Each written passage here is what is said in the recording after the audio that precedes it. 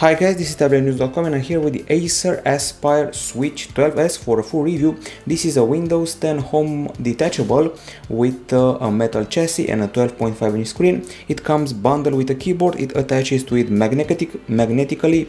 You saw that in the unboxing. And there are two versions of the tablet. One has an Intel Core M3 processor. It's priced at $999 and these days on Amazon it's $500 thanks to a special price cut. Now the Core M5 version is $1,000. We have the Core M3 version, and now let's talk about the design. So we're dealing with a product that's obviously made of metal.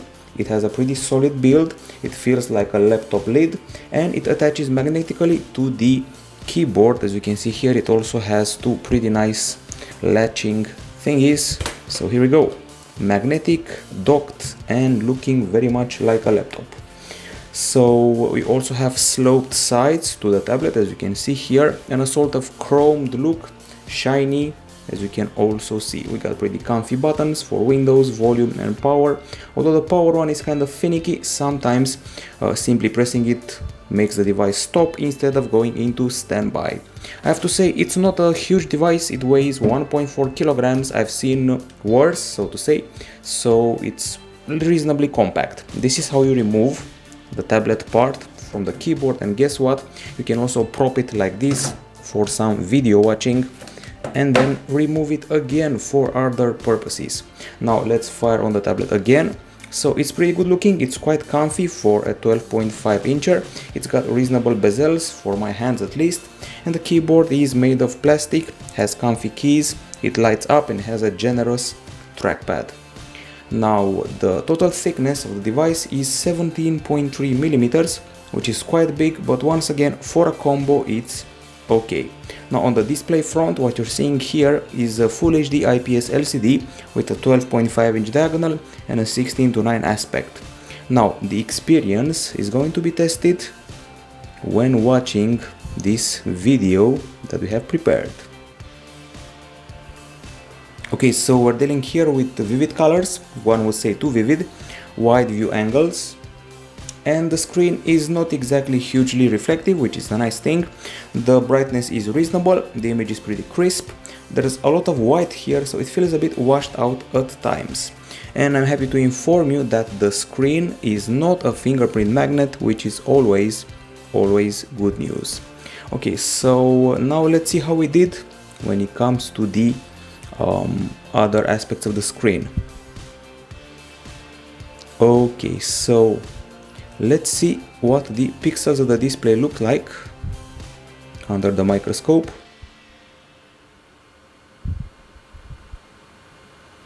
Here we go, that's what the pixels of the screen look like under the microscope. It's an RGB stripe setup, and we also use the lux meter to measure the brightness, and we achieved 360 lux units, which is just okay.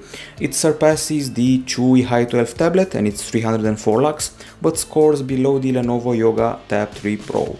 And as far as the screen settings go, they're the usual things you see in Windows 10, like text size, color calibration and other such things. Now, inside this slate, you can find an Intel processor, and let's see what we're dealing with here. It's an Intel Core M3, as I mentioned before. Let's go up and keep this pressed. Properties, and here we go. It's an Intel Core M3 clocked at 0.90 GHz. You can turn it all the way up to 2.2 GHz with turbo boost. We also have 4 GB of RAM, but the Core M5 one has 8 GB of RAM, and there's also 128 GB of storage on this model and 256 on the pricier one. It's SSD storage, so it should be fast. We also have a micro SD card slot, and the device does not suffer from lag. It's miles faster than all the other tablets with Windows 10 we've tested from China these days, so it totally blows them out of the water when it comes to performance and fluidity of use. Okay, so it may not be able to run GTA 5, but you can play some basic games that you can find in the store, that's for sure. Although I installed one and it required 6 GB of RAM, so it didn't run fine. Now, if you want to play a game, for example, you can play Riptide GP2, which is sort of a benchmark game. Well, at least till they make available Riptide GP Renegade, which is the next iteration of the series. So here we go. Okay, so touch steering and continue. Water looks mighty fine, the colors are okay, and the experience is quite pleasant. So when it comes to gaming, everything checks out and we're pretty happy with what this tablet has to offer. Okie dokie, so now we exit from here and we discuss other aspects of the tablet's functioning. Don't expect any complex benchmarks, we're not about that, so let's see how we did in the benchmarks that we did on this device. 3. Just so you know, we get an Intel HD Graphics 515 graphics solution, and as far as the GFX benchmark goes, you can see here its results. So I would say that basically we have double the score of an Intel Atom previous gen tablet like the Asus Transformer Book T100G, at least in GFX bench. Sadly, Antutu and 3D Mark would not run, and Antutu, for example, would reset the tablet, which is a bummer. And what I liked about the device is the excellent write and read speed. The write speed of 133 MB per second and read speed 418 MB per second, so excellent SSD performance. We also did a relative benchmark and achieved a score of 4135, while the Asus T100G had 1892, so more than double. That's impressive.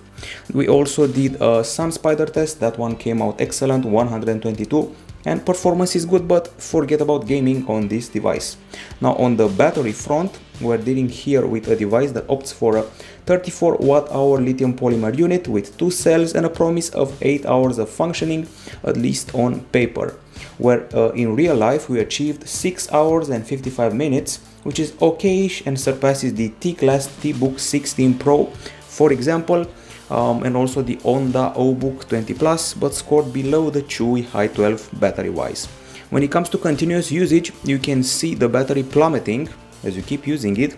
I would say that you should be able to get 1 day of work, which is basically 8 hours out of it without a problem. Charging is, let's say, decent, 2 hours and 45 minutes, at least superior to the iPad Air 2, and you get your tweaks here with performance and power and sleep settings, including this battery saver feature. Okay, now when it comes to acoustics, you can already see there's something special here. We got stereo speakers, one here and one here. They're placed below the screen and they're not regular speakers. We have some Dolby acoustics going on. So let's listen to some music. Turn the volume all the way up.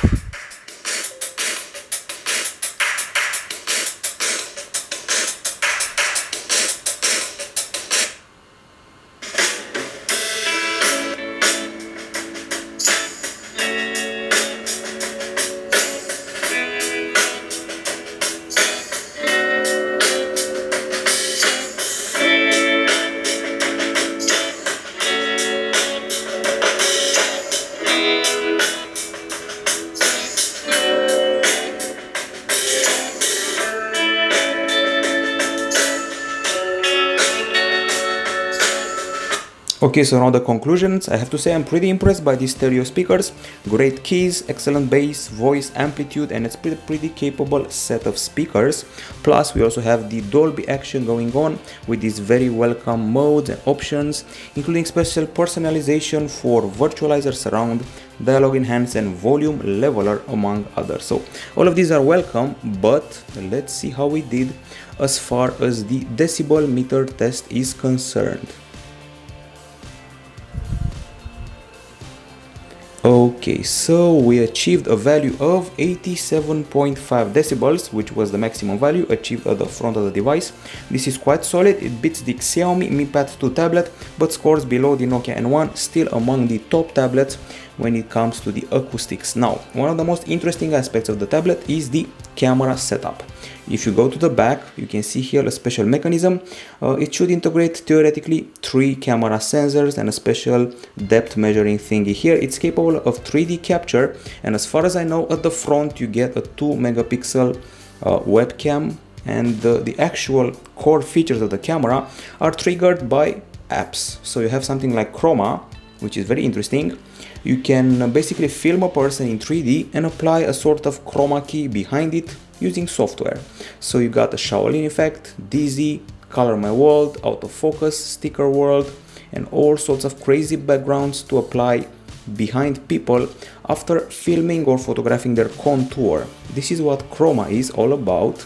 And another very cool app that I like a lot, don't know why I'm saying that, and here we go, it's called Etsy 3D Scanner. It's very funky if you like to design clothes and want to choose your bridesmaid dress. Here we go, you can scan a person in 3D, you have to spin around the person, and then you'll be able to trigger the mechanism. Okay, so you scan the person, find the face,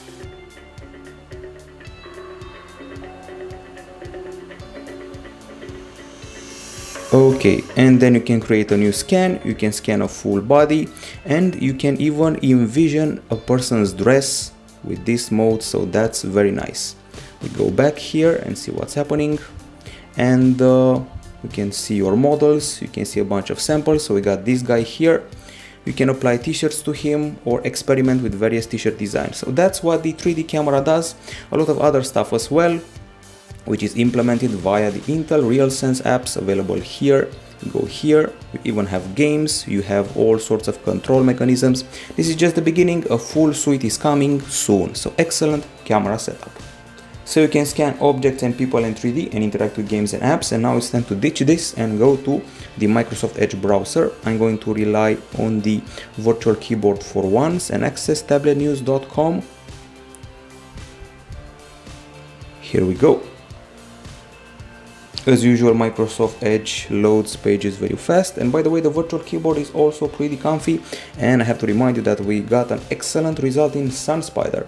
Now on the connectivity front, this device provides you with a lot of options. Of course, we have Wi-Fi here available. It's Wi-Fi A, B, G and AC. We got Bluetooth 4.0, we got two USB 3.0 ports on the keyboard, check them out. So one here with this innovative design and one here. So this is checked, to USB 3.0 ports, and on the tablet itself, let's see. Okay, so first things first, we got the audio jack, a combo from what I've heard of microphone and output.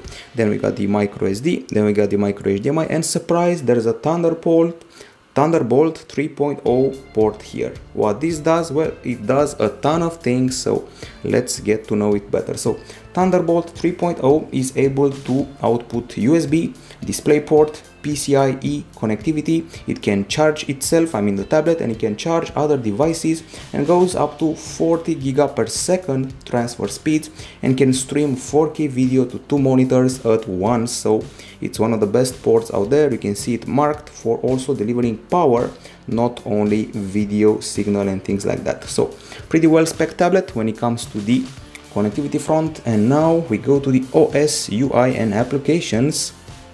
You can probably already tell we're running on Windows 10 Home. Okie dokie, so let's see what we're dealing with. So this is Windows 10 Home, nothing fancy here. We got the usual package. There's Microsoft Edge, there's Cortana, there is a store, there are the usual Exe apps, there are the folders, pretty fluid functioning. And I have to mention that there's a bug here. Sometimes when you press the power button, the tablet turns off, even though you want to put it in standby and things like that. Also, I want to show you something very cool. One of my favorite apps available on this device is 3D Builder.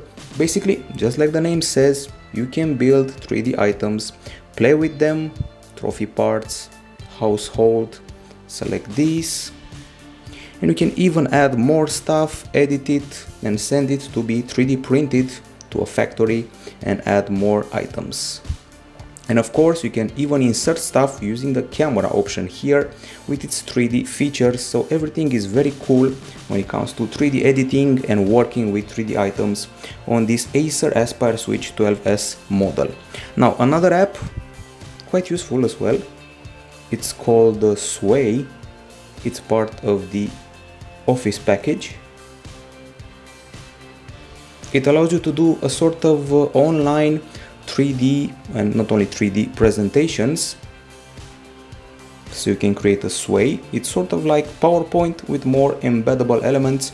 We got the heading, text, image, video, tweets, embeds, and all sort of interactive internet stuff. So it's like PowerPoint on steroids. That's what sway is all about. Now as far as the keyboard goes, it connects like this. Come on, excuse me, and here we go finally. And once you start using it, you'll be able to type on it and it will light up. There's also a generous trackpad here. The mouse is on the screen and these keys are quite soft, so this is more of a tablet for writing rather than gaming. So let's see what's happening here. You can already tell they're quite soft.